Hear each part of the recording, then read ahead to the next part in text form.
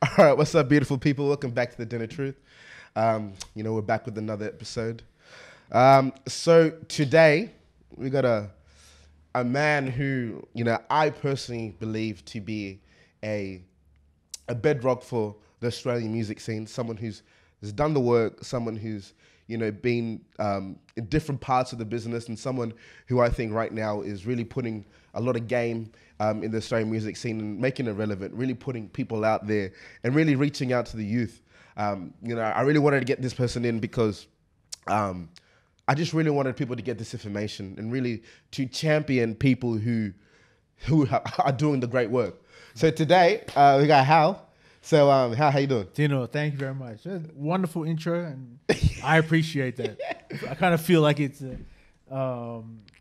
like a eulogy or something, but I'm still here. Hey, I'm still alive. Look, my vibe this year was I got to make sure I appreciate people now. Yeah. Now, we're not appreciating them tomorrow. Appreciate them now. Yeah, I totally agree. And especially because I've been seeing the work that you've been doing, not only on Triple J and the radio, but just a lot to do with a lot of the other artists, I think one of the hardest things in being an artist and getting out and doing something of your own is, sometimes you just need that help. Sometimes you need that guidance. Sometimes you need to tell someone, you just need that sort of assistance in just getting you in the right direction. And totally. I feel like you're someone who, you just give that game out for free. Yeah. And I feel like with the vibe that, the Australian music scene is on right now, I feel like you're definitely someone who's definitely needed to play that position. No, I appreciate that. And it is true. I started off as an artist, and I put out my first music in '93. And at that time, I wasn't even born. Yeah, I was only 2 then. Nah. And at that time, I mean, even hip hop from America wasn't even popping like that. Record store. There were only certain places. This was way before the net was popping. Yeah. And only certain places where you could pick up import records from the UK or from the US. So even knowing that, hip hop in Australia was just like, it was nothing. I mean, I had pioneers like I would look up to, but it was just such a small community. And so a lot of us had to figure out this stuff on our own. Yeah. A lot of trials and tribulations, which was exciting at the same time. And at that time, the scene was very genuine and very passionate. But again, we had to figure out things ourselves in an industry that didn't take us seriously. So once I got into a position where I had learned a lot and gained a lot of experience, I wanted to be the person that I needed when I was coming up. Yeah. My man Ricky said, be the mentor that you wish you had. Yeah. And that's what I feel like. I never want to give any unsolicited feedback or advice. I always put myself like, yo, I like what you're doing.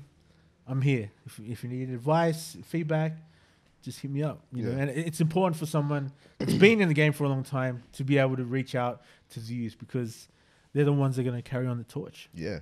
And even Rick as well. Rick's my man, and Rick's someone who has helped me so much with this podcast, has helped me with just sort of seeing things in a different sort of light and perspective, rather than just seeing it as just drop something and drop it. Actually have a vision, actually have a plan to drop something, have like a long-term plan.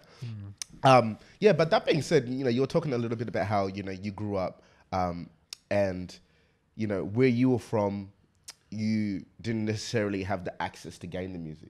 Yeah. So tell us a little bit about where you grew up, your background, where you're from. Yeah, man. I was born in Canberra, grew up in Queanbeyan, which is just outside of Canberra. It's part of New South Wales, but it's pretty much like a suburb of Canberra. Yeah. And like I said, the net wasn't popping like that. So for us to get on, we had to travel to Sydney or go to Melbourne, go to a show, get us face the scene. But back then we had hubs like record stores. Yeah. That we would go to. And I loved those days because you would see people face to face, and then you'd walk in one day and, I think that's so-and-so. Yeah. You go up to, hey, are you blah, blah, blah? And then, and, I do music. Oh, me too. And then it'd be that human interaction that I feel we're missing a lot these days. Yeah. But that's the way of the world, you just roll with how it is.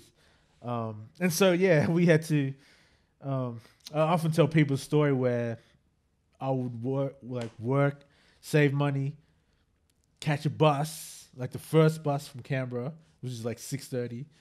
Come to Sydney, shop all day, records, clothes, and then catch the bus, the last bus, which was like 8 or something, back to Canberra. And that's how I'd get music and clothes. And that's that's how I appreciated things. Yeah, yeah. Because you went to great lengths, whereas now music is so disposable. Yeah. And I think that's why the position I am in now, I don't take for granted, and I know I need to share this information, because when I was coming up, people didn't want to share that information, especially with hip hop kids. Yeah. Like, oh, this is a fad. These kids trying to be American. This is not Australian. You're not Australian. So in some parts of the struggle, but it was a beautiful struggle. Yeah. Now you appreciate the grind, man. Like, I grew up in Armidale. Yeah. So right. Yeah, I grew up in Armidale. Yeah. So I know country boy. Yeah. So I know what it feels like, to grow out in those towns where it's like, it's literally, I feel like some country towns are at least 5 months behind. Yeah. Like they're at least, because it's so hard to get. And I'm saying for someone who grew up with the internet now. Yeah. So I'm saying that from someone with the internet, so I can imagine what it was like. It was only one person in our crew that had a mobile phone, and even then, it was like those brick ones. And so how did you guys link up? We had home phones. Yeah, bro, I'm 43. Yeah, So home phones, it'll be like, oh, hi, Mrs. Tunks, is Brendan home? Oh, he's not home. Maybe try at 6. Okay, cool. I'll call back at 6. And that was it. Shit, man. Shout out iPhones. Shout out Samsung. Shout out. I talked to my niece, and she was like, "So, how did you contact each other?" Like, oh, and like I told you that story, and they're like, it just couldn't grasp. I honestly couldn't grasp. But you could dump people so easy back then. Yeah, because your mom answered. I was gonna say that would have been a good one. Yeah, I'm not here. Oh no, Hal's not here. Bang, won't see him until another 24 hours. Damn. Whereas now, you just so if it's not your phone, it's your iPhone, it's IG, it's social media. But it's so easy to get consumed by that shit, because it is. Especially, it's a catch-22, man. Yeah, I mean, I think it's a double-edged sword where I think the internet, like I said, for musicians, even artists in general, like you have a platform where you could reach 1 million people within a day. Yeah. And people can. I think most importantly, what people can do now is if you like an artist, you can see what they do day by day. Yeah. You can look at their story, all right, 9, 10, 11, this is where you're at. So it becomes more of a personal thing. Yeah. Like, I feel like now people are able to walk with the artist rather than people having artists being on like a pedestal where is so unreachable. Yeah. And there is good and bad, because like you said, it opens up a part of their lives we didn't have access. But that makes them. And you can see that they're actual human beings, as opposed to like these superstars. Now you can see them with their kids, or just going shopping. But at the same time, it's so much access that we kind of lose any kind of mysticism about an artist. When I grew up, you would hear about an artist, but sometimes you wouldn't even see what they look like. You just hear a song, it'd be like, oh, wow, just the music. What it looks like. Yeah, and then you see a photo and you're like, wow, I didn't think he would look like that at all. Yeah, and we used to get magazines and read up about LL Cool J and Big Daddy Kane, like, oh wow, and wouldn't hear their music for like 6 months. That's crazy. Crazy. So grew up near Canberra. Yeah, Tongan parents. They came in the 60s. Yeah. Damn, in the 60s. Yeah, they were like part of the first. That's a long ass time ago. Yeah. I've never seen. It's interesting seeing like immigrants, because I feel like I came to Australia 20 years ago, and a lot of people look at me like, man, you've been here for ages. Yeah, and right. I hear you've been here since the 60s. Yeah. So what were some of your early influences in music? Because like you said, traveling all the way to Sydney, and I guess there weren't too many islanders within your community, right? There definitely was a community, but I was like an outcast, not treated like an outcast. Yeah. But just what I would listen to, how I would dress, was totally different to a lot of islanders. And I think that is because my parents were a lot different than a lot of your traditional kind of parents. Yeah. My dad was your typical father, like hard worker, but he was also very loving and would be with us. Yeah. It wouldn't be such a hierarchy kind of structure. Yeah. Whereas like, oh, that's the dad. You don't talk to the dad this way, this and that. Yeah. And my mum, she came here at 18 to put herself through nursing school. Dope. So she's a very educated person, and she had us worked, and then when we were in high school, she put herself through uni. And so when she did that, my dad held it down. You know, he went to work, come home, cook, wash, and you know, I would say these things. Yeah, and yeah. It wasn't like a traditional household where the father just does this and the mom just does that. Yeah. And so, you know, I was influenced by a lot of that, and also the friends I grew up with, multicultural crew, and they will be listening to different things than my relatives, and so I'll be influenced from both sides. And a lot of the early stuff I would listen to would be like your reggae and pop, like Michael Jackson and R&B and New Edition and stuff like that. But then when I first heard Grandma's Flash, The Message, I was like, oh shit, what's this? Well, yeah, You yeah. know, I was like, wow. And the video, if you've seen The Message, it's shot in the Bronx, and at a time when a lot of the places were being burnt down. Yeah. And it just feel like this totally different world. Like, wow. And the way they were dressed, the way they spoke, the breakdancing, the graffiti. And at that time, I was like, I was overwhelmed. What is this culture, you know? And I was just drawn in, and it felt like, okay, this is my music. Yeah, yeah, And then from then on, I would get magazines, read this, like buy records and read the liner notes, like, oh, shouting out so-and-so and this, oh, who's that? And then try and get as much information as I could. And yeah, it's just an exciting time. Yeah, that would have been crazy. I mean, Yeah. And you know, that being said, you know, I can definitely see your passion for like old school hip hop, old school R&B. And when I was doing some research about you, I was the little stalk of all my guests that come on. Yeah, you gotta do your research for Yeah, man. Look, I gotta do what I got to. Yeah, but when I was listening to some of your early music that you were making with Coolism, yeah, I sort of got that vibe too. Like I was just like, it was a mixture of, you know, someone who's people who are actually spinning. It was two of you. me, I was the vocalist, and then Daniel's son, he was the producer. Oh, DJ. producer. Yeah. And it was a lot of old school R&B, but it was very funky. Yeah. If that makes sense. It had No, it had a lot of bounce. Yeah. So definitely, like listening to that sort of music, I could definitely tell where you guys sort of got that old school hip hop sort of mentality in regards to spitting straight bars, but it was also very contemporary, just in regards to like it had a bounce. You know Yeah, what I mean? exactly. And even compared to our contemporaries, we were very advanced. You know, we were using synths and because we were not only inspired by the hip hop that came before us, Yeah. but we were also inspired by dancehall, jungle, drum and bass, breakbeat, and you know, like we'd dabble in drugs and stuff, and then come back to the studio and incorporate all of these things. And some of our peers will be looking at us like, "What are these guys?" Yeah, on? crazy. You know? and you look at the timeline of the kind of, I mean, you know, I'm going to toot my own horn here, but you look at the timeline of production, and you see what we were creating was far beyond, you know, before our time, you know, before people started doing that. And it was because we were influenced by different things. Yeah. And we weren't scared to experiment. Yeah. Whereas a lot of people, oh, no, a lot of traditionalists, no, it's got to be at this BPM. You can only use this type of drums, these type of samples, and rap about this. And we're like, man, I'm going to rap about playing rugby. I'm going to rap about my Tongan heritage. And, you know, we're going to do it over a beat that's 120 BPM, you know. And we broke a lot of rules, and I feel that's how we set ourselves apart. Mm-hmm. But as with a lot of things that are kind of before their time, you don't get Appreciate to reap those rewards at that time. Yeah. It's not till 10 years later people are like, oh shit, yeah, Coolism, we're really on some Yeah. And I'm like, bro, I was trying to tell you. I was trying, man, you guys are hating. Oh man.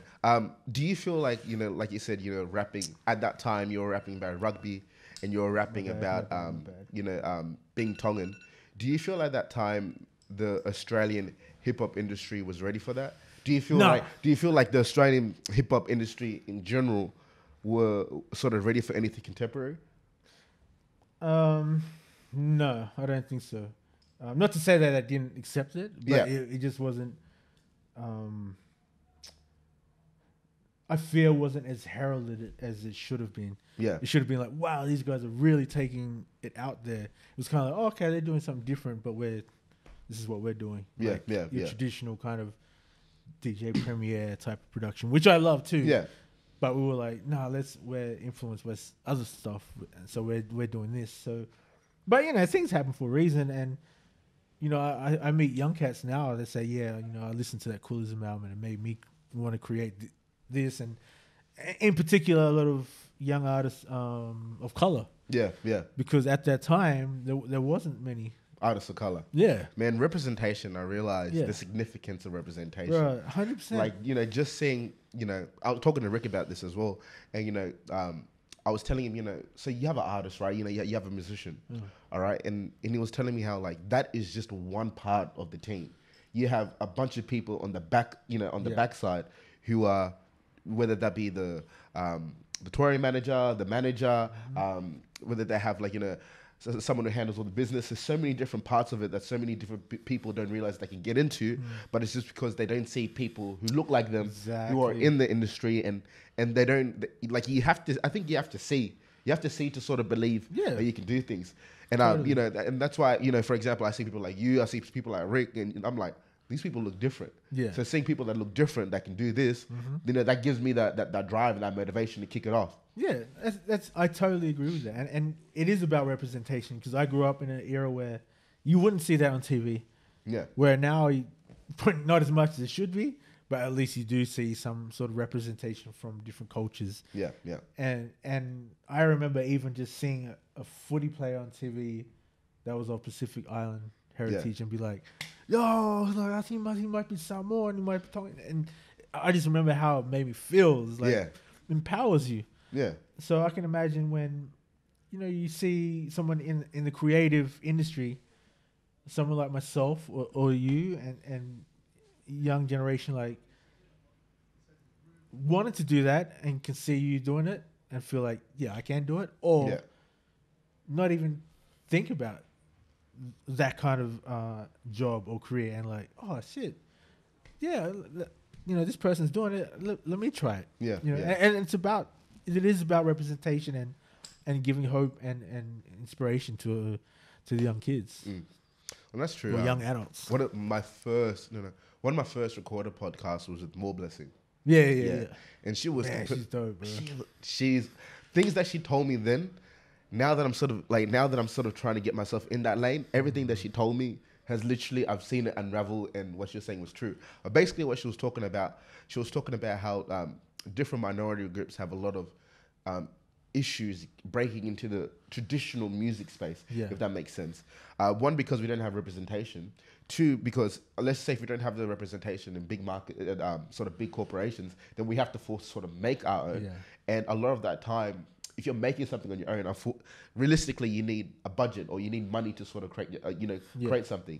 I think with music, you can. I guess it's a lot easier to get away with not having a lot of money. Yeah. But things like if you want to get in theater, that's a lot more difficult. If you want to make film, that's a lot more difficult. Yeah. And now I'm starting to realize that, like, I think personally for me, my whole thing about creating the podcast was just I just want to do it on my own. Like I just want to do it on my own. Wherever it takes from here is where it goes. But I had to make sure that, like, I had full control. My image and what I wanted it to be was there. Yeah. And then sort of working at it, because I made a lot of mistakes. You have to. Yeah. I mean, it's how you learn, bro. It's like, watching some of my early ones, sometimes I just cringe. I'm just like, damn. It's all part of the process. Yeah.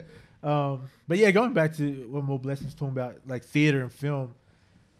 Yeah, I can't imagine how hard that would be, because with music, we set the rules. Yeah, black and brown people. It's like, we're the cool ones in this industry. Even though higher up, we need more people in certain positions. But when we do music, it's a given. Like, oh yeah, he's mad. Yeah. But then when you kind of enter the realms of film and theater, I can imagine, like, oh, what's he doing there? What's she doing there? Like, it's just one of those like arts such as it has so much. I'm actually going to get a girl who does theater on tomorrow. Awesome. But there's just a lot of, like, structure and, like, old mentality. Yeah. Shit, like, having, like, I know there's probably some significance by having to go to schooling.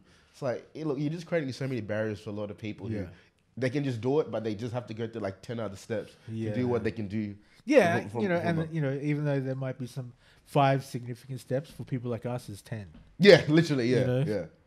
But so that being said, so you did everything in coolism, and you guys were contemporary, and you felt like you were a bit ahead of your time. How did you make the transition from being an artist and then making that transition to working for Triple J? What was that's probably a long period of time. There's probably a lot. Not necessarily, because there's a lot that goes into that time of my life, because obviously being a musician was my priority. I never thought about radio. I mean, obviously, that was never in the plan, and that just goes into when opportunities present themselves, you just got to take it. Mm-hmm. So the previous host, Maya Jupiter, she was doing it for a couple of years, and I had just moved up to Sydney, and she saw me one day and said, "Oh, I'm about to head overseas. Are you interested in filling in?" And I was like, "Oh, yeah, it'd be cool. Play some tunes that I love. Yeah, cool." And then I did it, and it was fun. And then the more because she was an artist herself. Yeah. So when she would tour or went overseas, I would fill in. Yeah. And then there came a time where she decided to move to LA, and she said, "Are you interested in the job full time?" I was like, I definitely was, but I was thinking about how's this going to impact my career. Yeah. Because, like our music was being played on Triple J. Is that going to hinder that? Is there going to be some kind of conflict of interest? Yeah. And, it was dedicating a lot of time away from music too. So I had to really think about it, but I knew that was a great opportunity, and I took it. And, been there 11 years, and damn. Yeah, bro. Yeah. So, but it's been awesome because, again, it was never in the vision to be in this position, but I took that opportunity, and that's what I tell a lot of young folk is like, when the opportunities come, you take them. Yeah. Because you never know where it's going to lead you. With the radio, this led me to become this mentor, and then it's led me to a position at Sony, and who knows the next couple of years, and it's given me the opportunity to work with artists like Onefour and Turquoise Prince and all these other artists. So, one opportunity leads to another, and so on and so forth. Yeah, I mean, that's awesome. But I think one thing that I want to touch on was, so that period of you meeting My Jupiter, and then she's asking you to, to fill in the role.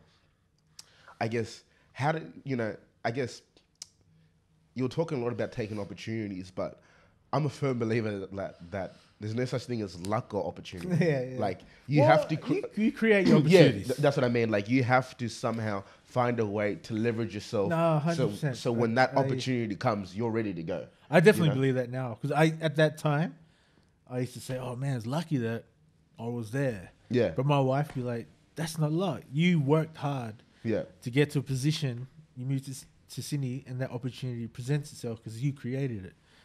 And I used to think, no, that can't be. It's luck. But then I would think about it, and it's true. Yeah.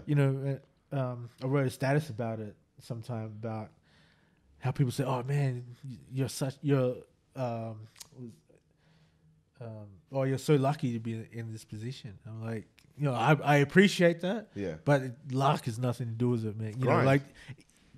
Please don't discredit the 20 years it took to get to this position. Exactly. So you like you were saying, you create these opportunities. You put yourselves into certain positions where people see you do your hard work and hopefully appreciate that and bring you on board to do other things. Yeah.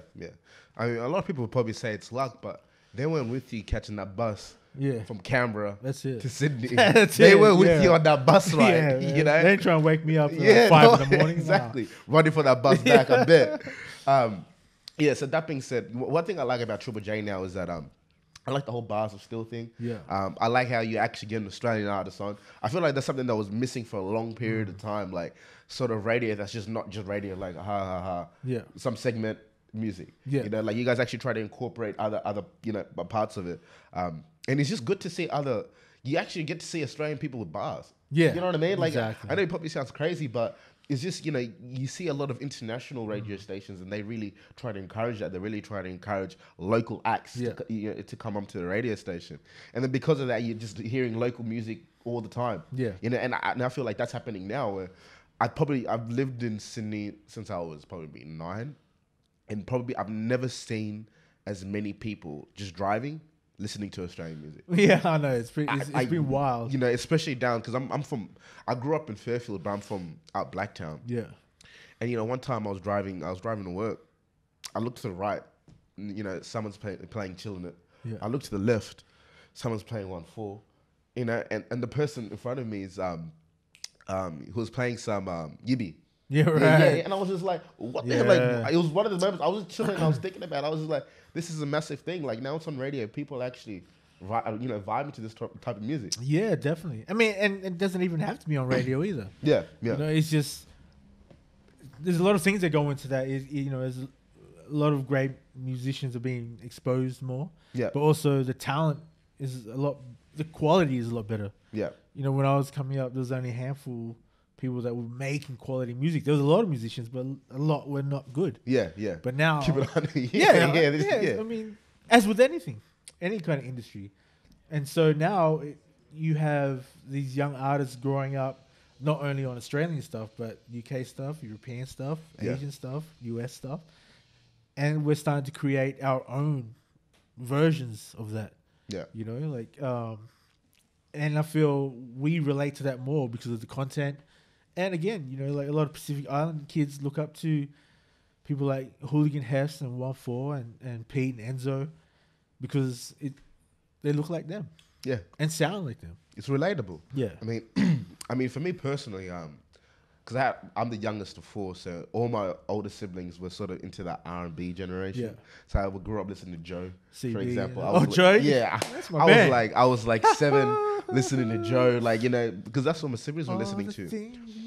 Yeah. But like a lot of people always say, like, I know a lot of my older friends, like my older heads always say, you know, Tupac and Biggie was a great generation, and I love that generation. You know, there's so many generations, but I just feel like right now, music is just so diverse, man. Like, just so many different cultures, so many different places are making the music. Like, so many people are a lot more empowered to make music. Yeah. So I feel like, for me personally, I feel like this generation is probably my favorite generation of music just because of the diversity. Yeah, you know, and definitely. People who think that, you know, or we understand, like, you can't compare musicians from generations, because I guess in anything, even if it's sport, people are supposed to get better. Yeah, you're supposed to get better. It's like people comparing Jordan and LeBron. You know, you can have certain arguments, but it's like, well, it was just totally different era. Yeah, exactly. You know, So again, you know, went from being an artist to being on the radio, and then now you know you've stepped into.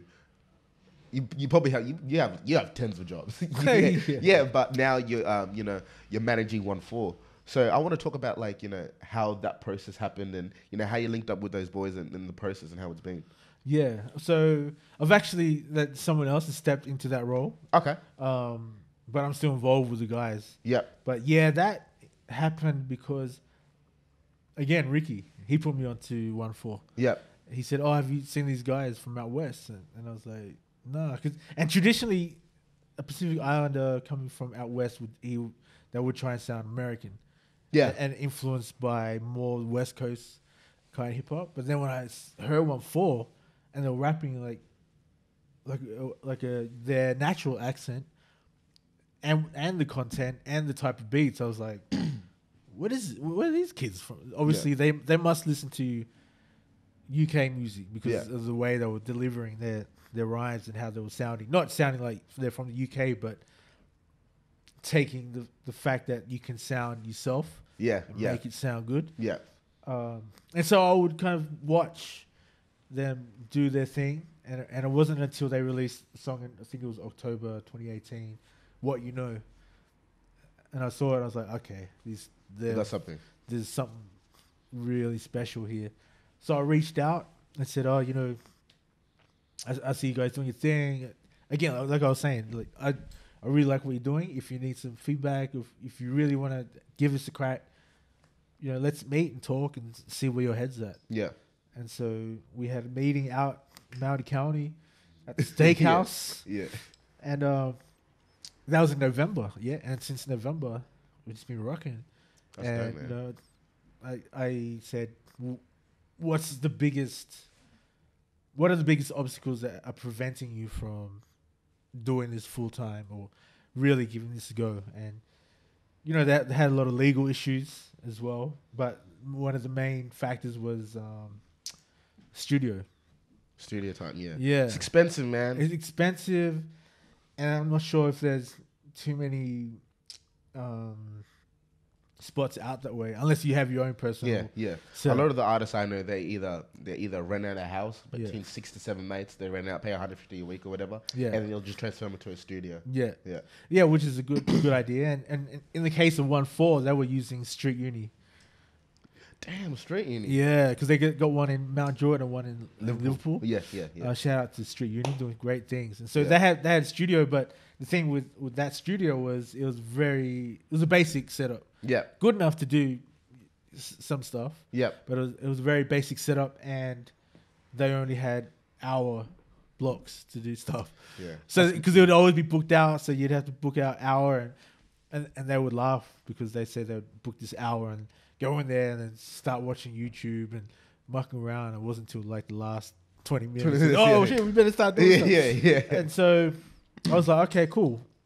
If I can give you studio space to do some things, like, would you consider, coming in, do some music? I'll be there, mentor. And they're like, yeah, just name the place, time, we'll be there. And so, yeah, we went to Sony Studios in January, worked with Paper Toy and I Am Solo.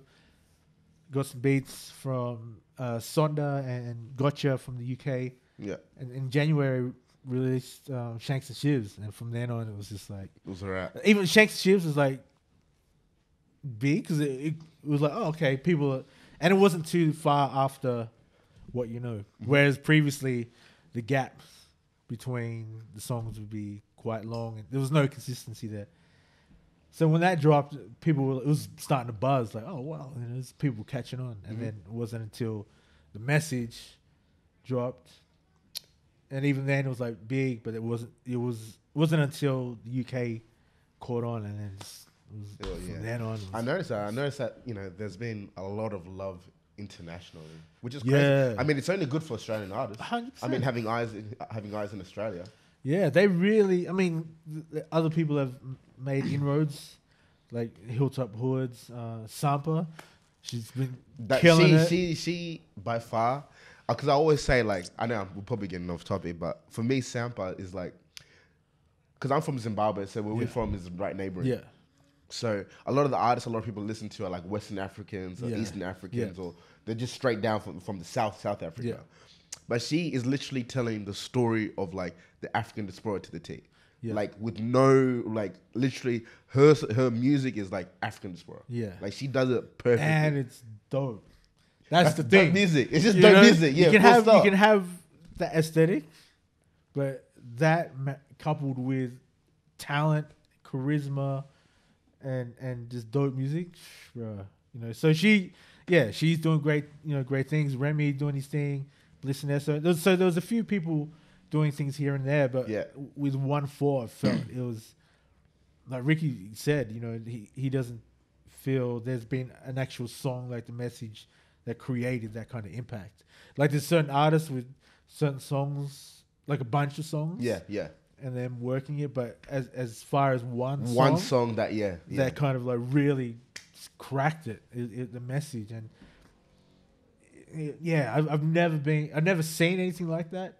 And I've obviously never been a part of it. So to see it and actually be involved with it, it was such a spin out. And to see it grow from the studio to being celebrated locally, and then the UK catching on and the US catching on, it was phenomenal. And then seeing people like Unknown T and Dave posting about it, and you're like, what the hell is going on here? You just never thought about it. And I think also it's because Australia is so far away from the world. I feel like people don't realize that a lot of the same experiences that you see Right. in America and the UK. It's 100%, literally the exact same. 100%. But people just see us as like a big beach. Yeah. You know what I Well, mean? you know, a lot They of people, don't- you know, we'll go to New York and people are like, where are you from? Like, Australia. And they're like, what do you mean? Like, Australia. So play. Yeah. Well, they, you know, they think, and a lot of people in the UK too, their perception of what an Australian looks like is either white or, or Yep. Aboriginal. Yep. They don't know there's like other cultures here. And that was the beauty of Onefour challenging the perceptions of what an Australian looks like for people. Like, you look at all those UK reactions and they're trying to figure out where these kids are from. Yeah. Because they, you know, they kind of look a bit Asian, but then they kind of look, you know, they're kind of brown, but they got big size. And, you know, Where are they it's from? very foreign. Yeah. You know, and Dan and Kaz was, you know, like, oh yeah, one of my favorite reaction guys was like, oh yeah, they're like The Rock. You know, They're like The Rock. fan. Yeah. They're like, oh yeah, no, it is. So yeah, just to see not only musically breaking barriers, but culturally as well. And so now you see all those reaction videos. They're looking at more Pacific Islanders, but Australians in general, because they're just like, wow, this is what's happening over there. Even when I went to London last year, I went into the Sony offices, and a lot of people were genuinely interested about what was happening here. Really? Yeah, like, oh, what's going on down there? Like, because, you know, everyone's had their time, like Canada, obviously, Toronto, and They've had the a good US time. always, UK, like Africa and parts of Europe, and I think people were just like, what's going on down there? Yeah. And we'd show them like Manu Crooks, Yeah. Sampa, Remy, like even we showed him Leroy, and people were already onto him like, oh yeah, no, we watched this in our A&R meeting. And I was like, what? So people were already looking, and I think it's just a matter of time now, because what I think now that's dope as well is that now you're seeing a lot of other people starting to make music, a lot of other kids from different areas. Because like I said, I grew up here, so like I've seen like, and I was on music heavily. You know, I listened to a lot of music growing up, even in high school. You know, I always listened to dope music. I'm shouting out myself, but you know, I got pretty good taste. Yeah, I got pretty good taste, man. But one thing I noticed is that Australians just didn't have it. You know what I mean? Like, it just didn't have the quality. It just, you know what it is. But, and it didn't have the style or the fun. That's why. Yeah, it just it didn't have that. And I think, you know, going back to what you were saying about coolism, that's our thing was style and funk and bounce. Yeah. Whereas a lot of other stuff, hip hop was just about just being hard, which is I like too, but we came from a different angle. And for so many years, Australia didn't have that. You'd have the occasional artist like a Renee Gayer, like going back, Daniel Merriweather, you know, people that would come out like with this voice, and you're like, wow, he's from Australia. But now, there's so many like Kait's and, you know, Milan and a lot of artists We that just are keep going. Yeah. Now we can just exactly. keep going. And now we can listen to a whole playlist of just Australian artists, and I love that, man.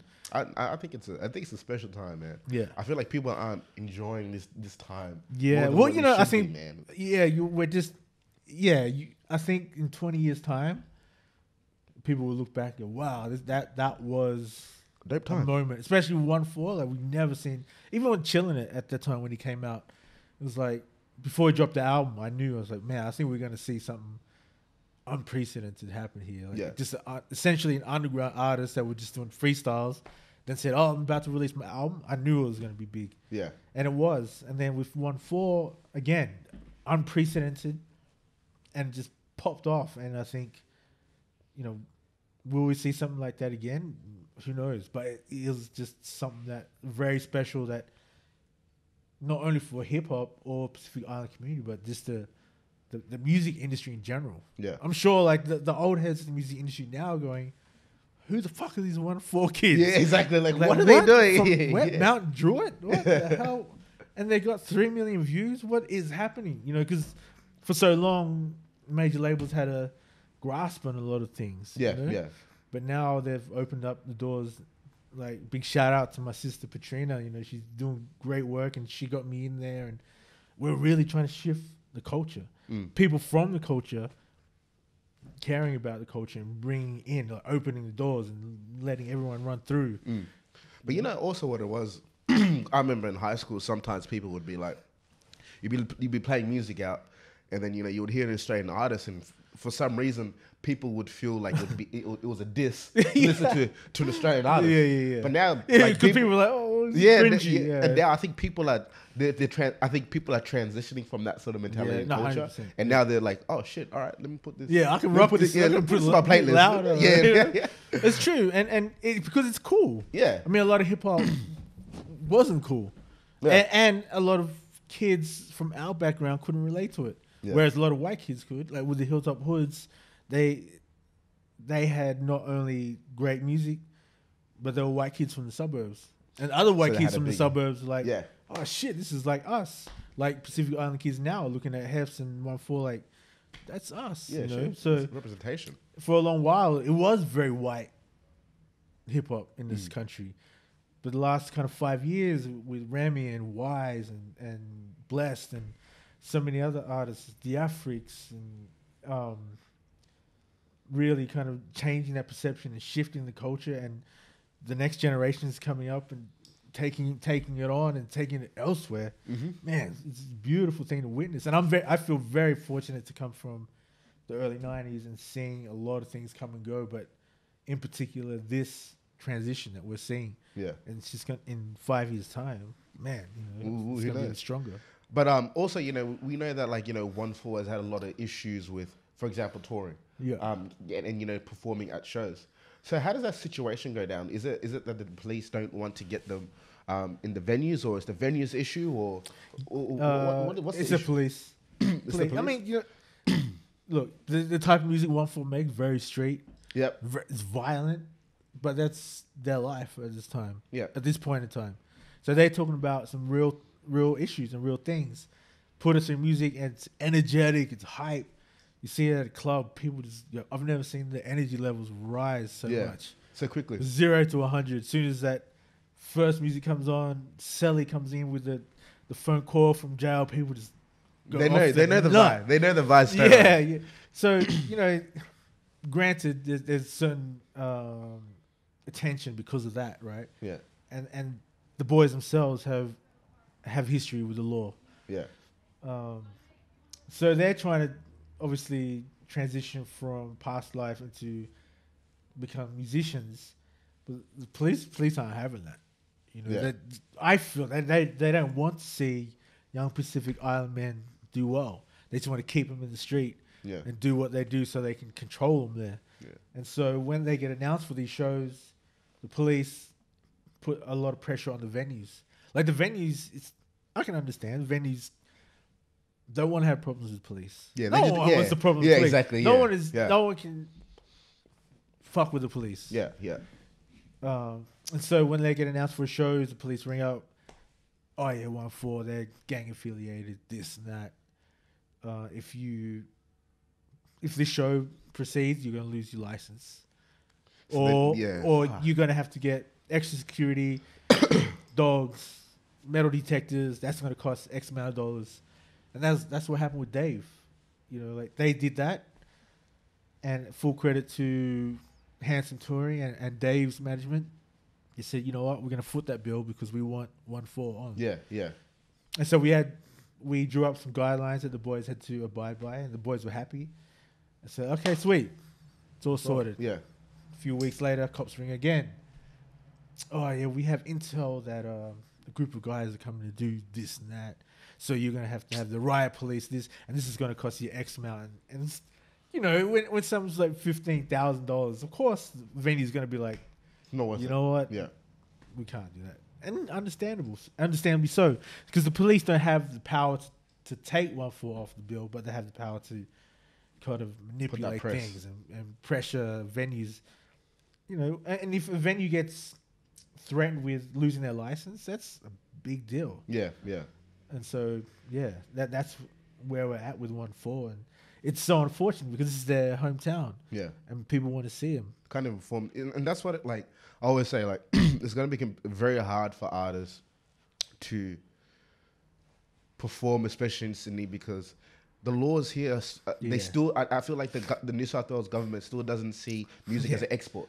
No, they've sucked the art and the life and the love and creativity out of the city. Yeah, because Sydney in general is bad anyway. And Yeah. then when you have someone like Onefour in the mix, then it's like, Takes off. yeah.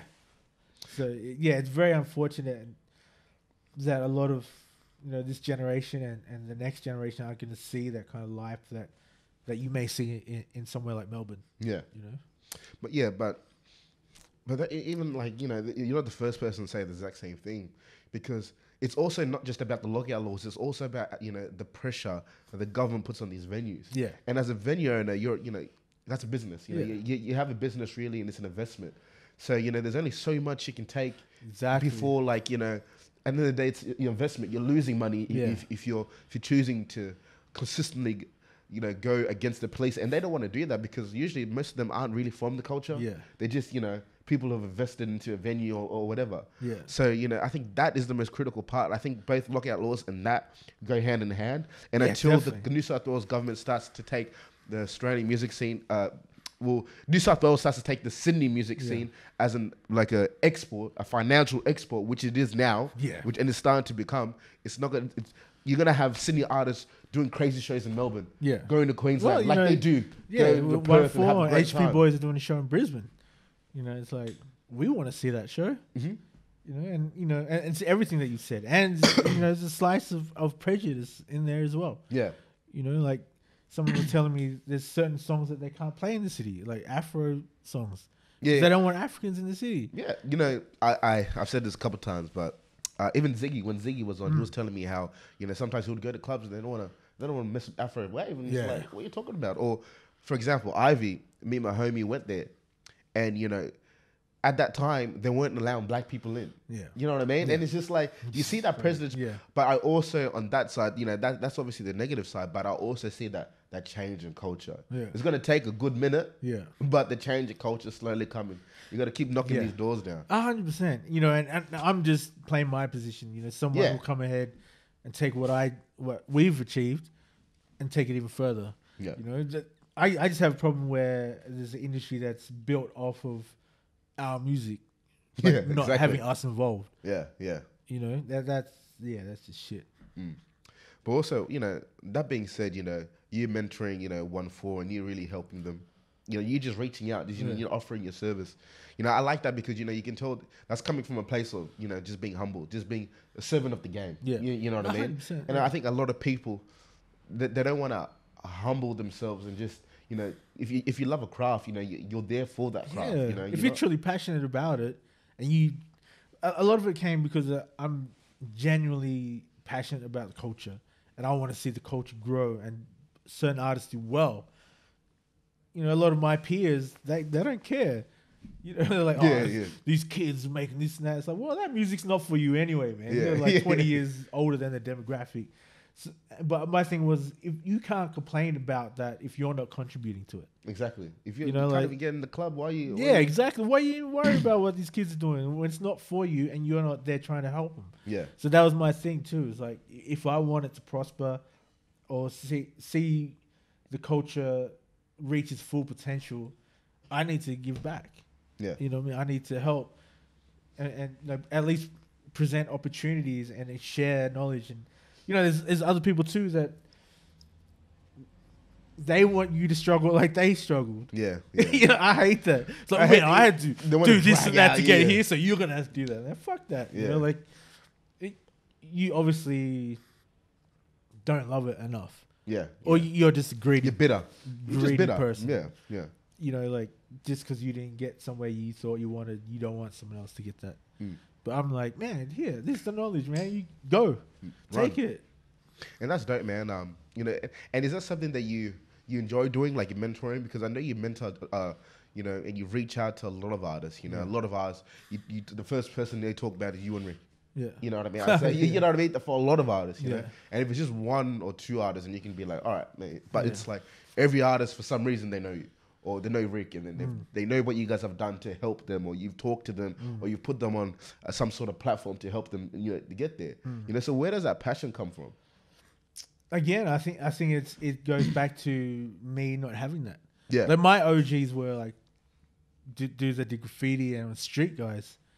If I wanted to go down that lane, then awesome. Yeah. But my thing was music. Yeah. And so I I mentioned before about we've had to figure all these things out ourselves. Yeah. And we didn't want people to have to do that. Yeah.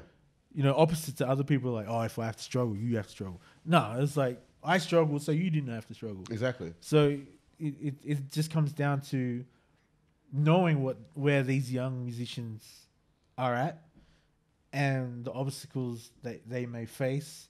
Because, the industry can be overwhelming, very dishonest and disheartening. It's cutthroat. Yeah, and it is a lot of hard work. But a lot of that hard work can be alleviated by people like Ricky and myself and Patrina and yourself. Like just knowledge being passed around, being passed down. Yeah. And yeah, it just again goes back to me not having someone to ask those questions. Yeah. Like I wanted to reach out to people because, like you said before, sometimes people think I'm uncontactable. Yeah. Like, oh no, he's out there, he can't. But I don't want that. I want it to be the opposite. Like that's why I reach out first. Yeah. And a lot of people do say like, oh shit, wow, thanks. I appreciate, yeah. Yeah. I mean, because they see you on the radio, man. They see you walking around with these big artists, and I feel like, they think there's that distance, but I think also a lot of people, they're scared of taking that risk. They're scared of just shooting that shot because they feel... I get that, man. Sorry? I definitely understand that. Because I was like that too. I was very shy and, and I think there's certain things as a Pacific Islander too, the way you're raised about humbling yourself, not rocking the boat, be grateful for what you have, which is great, but a lot of that is very disabling. Oh yeah, 100%. You know what I mean? I think a lot of immigrants have that mentality of just be grateful for what you have. Yeah, which is awesome because as our parents coming from certain areas, yeah, of course, they got jobs that they would never have before and have a house. Yeah, they're able to provide for the family, and of course you gotta be grateful. You have to be grateful anyway, but there's more to that. Mm-hmm. And that's what I want to say is like, you don't have to play footy. You don't have to be a musician. You don't have to be security.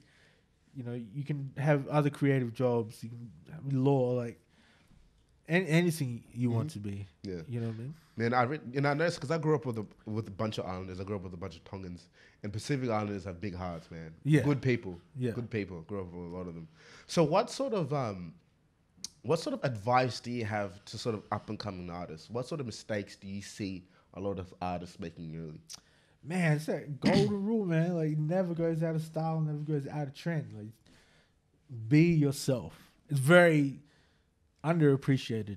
Yeah. You hear it a lot, but I don't think people truly take that on. Yeah. Because no one can do you better than you. Yeah. You know what I mean? And because if, obviously you're going to be inspired by and influenced by a lot of artists, but don't be afraid to be yourself. If I want to listen to someone that sounds like Travis Scott, I'll listen to Travis Scott. Yeah, literally, yeah. That's a good way to put it, yeah. It's all right to be inspired by Travis Scott, but then mix that up with you and your surroundings, how you grew up. Yeah. And I think that's the sweet spot where, like Onefour, they're heavily inspired by UK drill, by Harlem Spartans, but they mix it up with them growing up in the Great West, them being Pacific Island heritage. And that's where that sweet spot is a bit of this mixed with a bit of that and comes together, and that's the magic right there. Yeah. Well, man, I appreciate your time. Bro, I appreciate you having me on, man. Thank you. No worries. No, we appreciate you here, man. A lot of people want to hear this information, a lot of excited people. So, yeah, I appreciate your time, man. I appreciate it, cuz. Thank you. No worries.